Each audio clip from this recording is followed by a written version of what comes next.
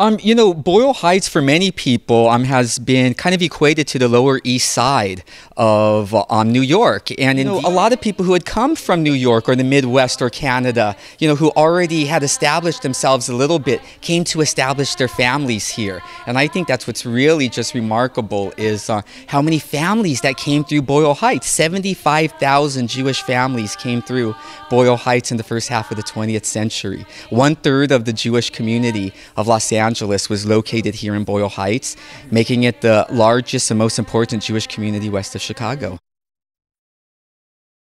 I want to modernize this neighborhood. It talks about the fact that in Boyle Heights, all people lived together during the 1930s and 40s, during the restrictive era of housing. Not only were Hispanics, Blacks, and Chinese restricted from buying homes in Los Angeles, Jews were as well. I care about tradition! Who's going to step up? Who's going to remember what's happened to our people? And his Yiddish. Boy. He doesn't speak his Yiddish. His booba laughs at him.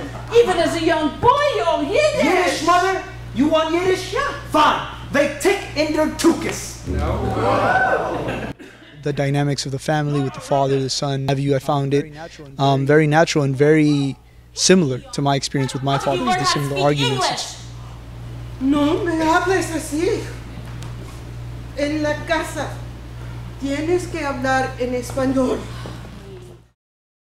Come on, Mama. I love him. I know he's colored. I didn't realize that it was a Jewish community. There is a store, and it has the Star of David, and I always wondered why it was just there out of nowhere. And when I came here, I realized that it used to be a Jewish community, so it just opened my mind to a whole, a new world of Boyle Heights.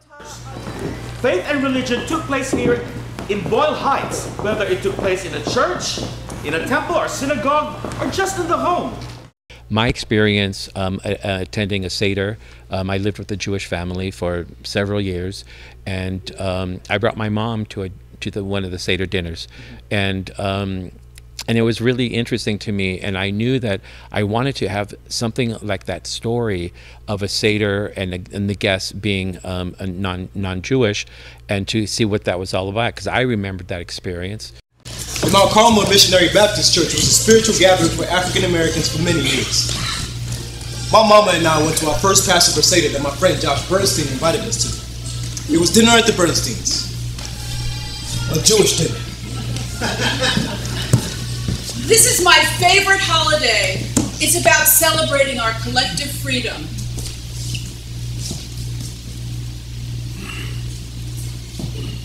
Baruch atah. So what we're doing is celebrating the fact that with all the issues of gentrification and the encroachment of the hipsters and the developers coming into this area, that there was a time when we all lived together, and we're hoping that we can bring that kind of feeling back and not have the kind of tensions that have arisen from saying this belongs to me, this belongs to me. It belonged to all of us. Everybody went to Cantor's, lined with pickle barrels. There was kosher butchers, a bakery, a delicatessen. The aromas were of corned beef, smoked fish, the sounds, the smells, the tastes, the sounds of Eastern European accents in Yiddish. The whole thing was a very visceral experience. We end the show with Hava Nagila with our curtain call, and that just gets the crowd going. Right now, the show is scheduled to go until December 16th, to Sunday, December 16th.